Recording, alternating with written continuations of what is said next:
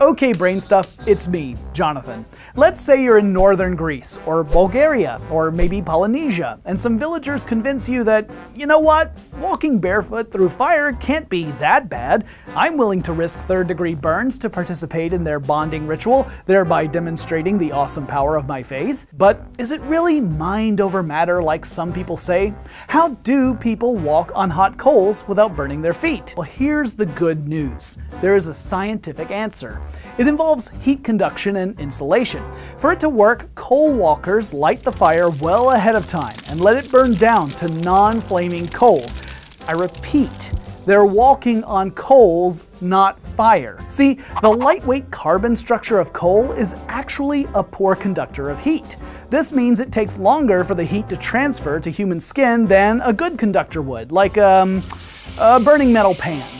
Water also has a high thermal capacity, which is why coal walkers let the wood burn down first so the embers don't retain water. It also helps them to pat down and spread the coals so there's a flat surface that prevents their feet from digging in and scooping up hotter embers.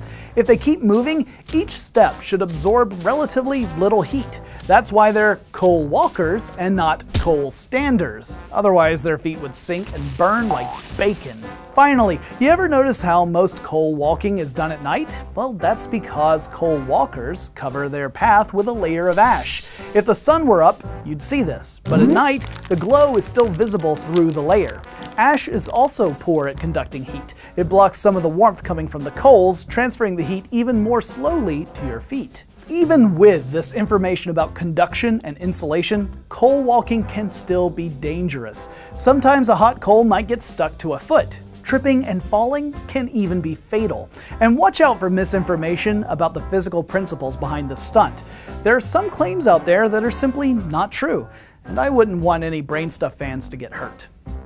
That said, now that we know there's science involved, what do you think about the whole mind over matter claim? Is there more to this trick? Let us know your thoughts in the comments below. And don't forget to click the subscribe button for our channel. I promise it won't hurt, so long as you do it at night and cover your screen with ashes.